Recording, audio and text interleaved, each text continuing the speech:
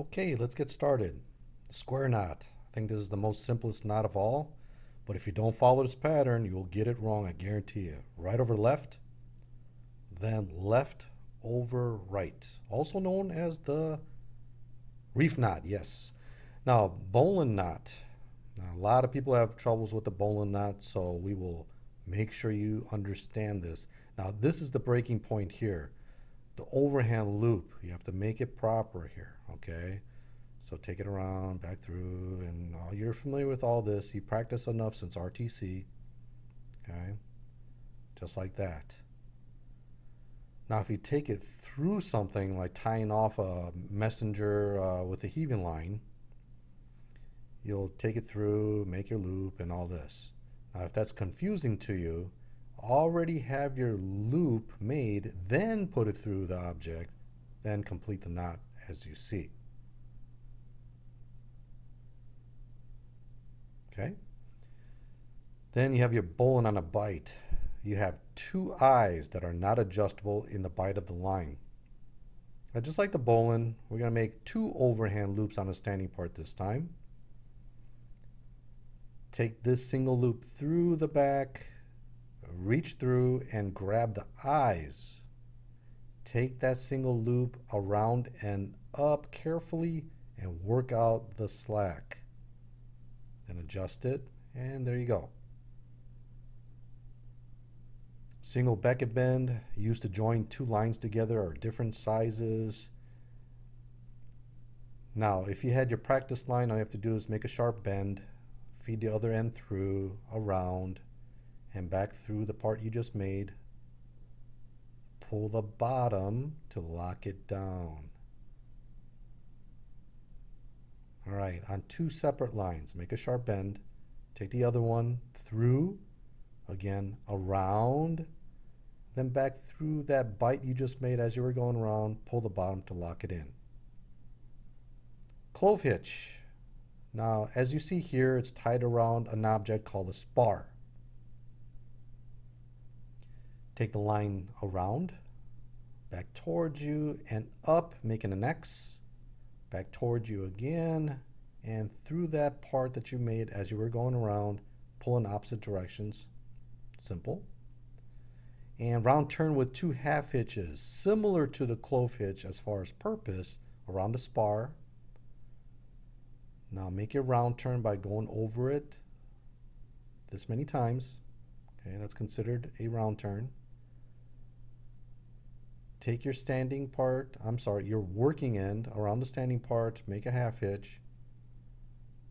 Make one more half hitch. Snug them up. Then work out the slack and set the knot. French bowline, you have two adjustable eyes. And the setup is almost identical to the bowline. Make sure you have your proper overhand loop right here. Have enough line to make two eyes. Take it through once, second time through, and then complete it just like a conventional bowline. Pull it tight, and you can go ahead and test it to make sure it is in fact adjustable.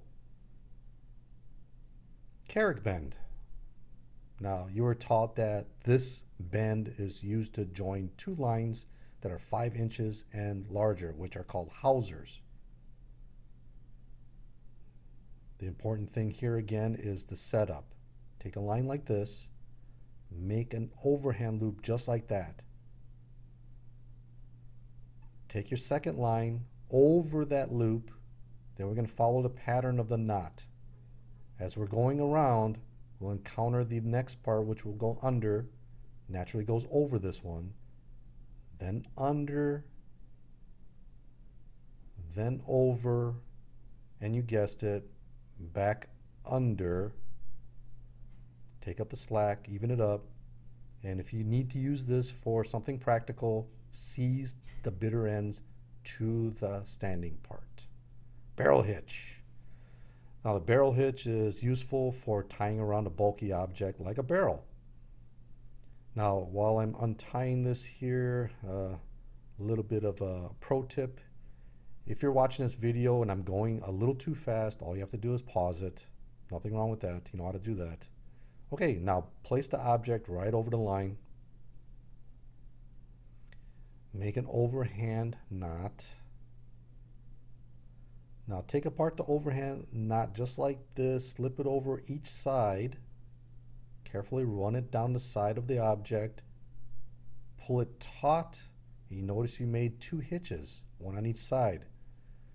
Now, in order for this to be stable, make sure the hitches are above the center of gravity.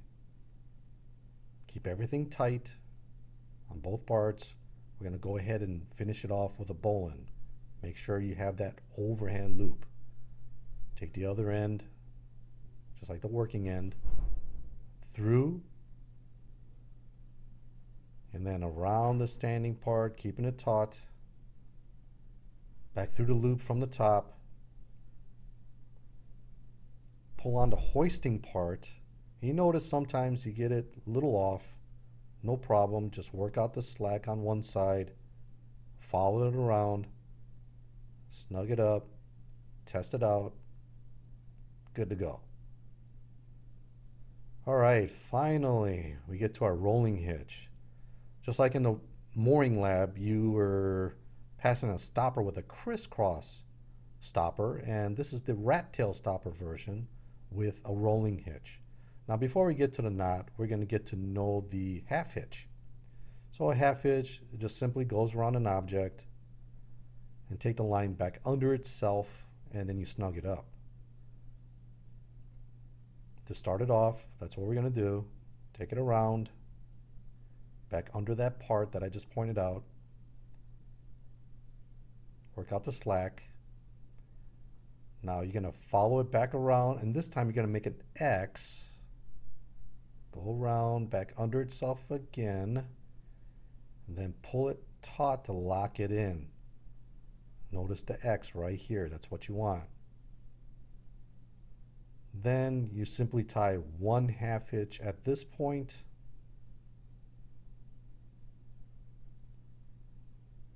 Then you pull it taut. Then go in this opposite direction here to hold everything down. And you can just hold on to it or seize it to keep it in place. Well, that's it. This video was brought to you by the following references: the Boatswain and the Seaman Nav Ed Tray. Thank you for watching.